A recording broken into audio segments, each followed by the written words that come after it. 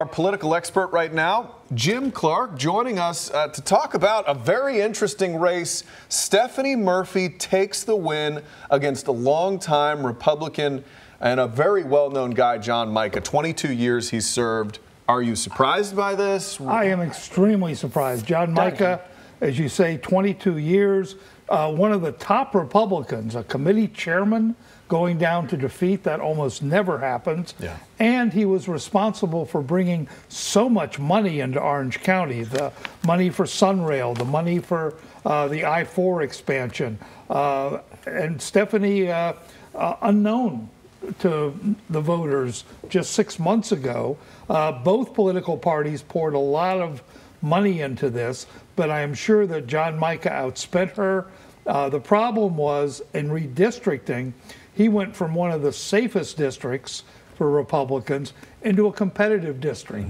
And suddenly he had to campaign. You had not seen him running all these ads in the past, but he had a tough race, and I imagine he and his followers are shocked tonight. Sure, and you know, we were talking earlier, and one of his campaign emblems was he was running on I-4, what's happening with I-4, and that likely might not have been the best thing to say to voters, that I'm responsible for what's happening on I-4 right now. Yeah, you're absolutely right. He kept telling people that that he had made I-4 happen, and right now I think there are a lot of voters who wish it hadn't happened. Yeah. There had to be Democrats smelling some blood in the water here, because we have been running stories recently about the millions of dollars. We've heard the number $4 million poured into Stephanie Murphy's campaign. So this can't be too big of a surprise for the Democrats, who were just plunging money into this race. They were, but everybody, I think, dismissed Stephanie because nobody had ever heard of her. The other big Democratic win, Val Demings, had been around for years. Yeah. Everybody had heard of her, and people had voted for her in other elections. And this candidate, Rollins College professor, nobody had ever heard of. Yeah. They had to kind of go looking for a candidate. And you would see the ads, and one of the things they tried to do, the Mica camp tried to tie Stephanie Murphy to Nancy Pelosi, to Old Washington, saying that that's not what they need. But really, Mica had been there for 22 years. So you really had Stephanie Murphy being backed by someone who's been in Washington for a long time, as opposed to running against someone who's been in Washington for a long time. You're absolutely right. And tonight there are a lot of Democrats in Orange County wishing they had taken the plunge. A number of top names passed on that race, thinking that John Mica couldn't possibly be beaten. Is that the big surprise for you so far in election night here? I think the Amendment 1, the solar, going down as badly as it has. As you know, it needed 60% of the vote. 51 was the last we 51 saw. Was the last number I saw.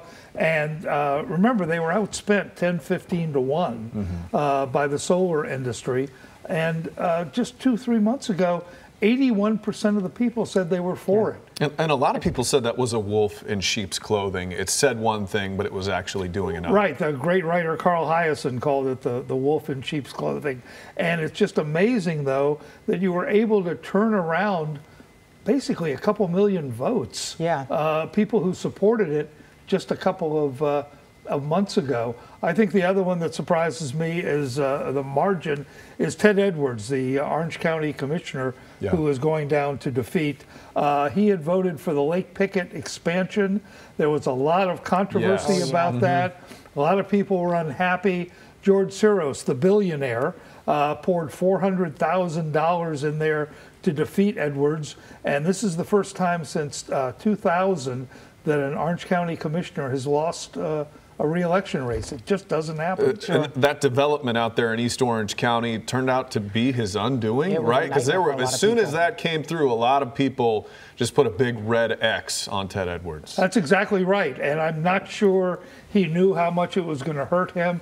What's going to be interesting now is what happens with growth in Orange County. Is this going to send a signal to the other commissioners? Are they going to Be careful. Yep, be careful. Exactly right. Yeah. Okay. So you're saying the sun has definitely set on solar. You know, we had the Amendment 2 that tried to pass the first time and then didn't. Do you think solar will come back around again? No, because the more people found out about it, the less they wanted it. Yeah. So I think the industry overplayed its hand, and you know, it was led by Dick Batchelor here in Orlando, who was the chairman of it, who's very politically savvy.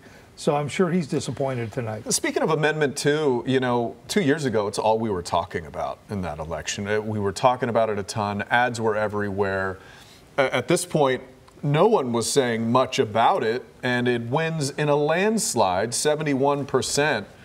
Are you surprised? Was it the tweaks they made in the actual amendment that made it easier for people to swallow? I don't think it was the tweaks in the wording per se. I think it was how they ran their campaign. If you remember correctly, 2 years ago, it ended up being a battle between John Morgan, the attorney, and and Deborah Grady Washington. Judd. Yeah. And, well, Grady Judd in Polk County, but Deborah Washington Schultz down in South Florida, and it just became about personalities. This time you didn't hear any of that noise. It was just about the amendment, and they stressed the medical need. Yeah, don't you think people just became more educated on it and figured out what it actually was and what it would actually do for a lot of people? I think so, and you know, it is kind of funny. The more people learned about Amendment 2, the more they favored it. The more they learned about Amendment 1, the less they wanted it. So it pays off to do your homework. And wasn't he targeting more elder? One thing that I remember him saying once it went down with 58% of the vote 2 years ago is he said, I was targeting the wrong people. We saw him at clubs and bars trying to get young people out to vote. And this time around, it seemed like he targeted more senior citizens, the people who actually do go to the polls. Oh, I think you're absolutely right. I think you're 100% right. And, you know, that film of him at the club in Lakeland is still on YouTube, and he must still be embarrassed by that. That is something it'll take a while for him to live that one down. Jim Clark, thank you so much. We appreciate many headlines coming out of this one tonight. A lot of big, interesting stuff going on. I don't know what you'd lead with. I don't either. We don't have to decide it's on the that producers. right now. Yeah, exactly. All right. Thank you, Jim.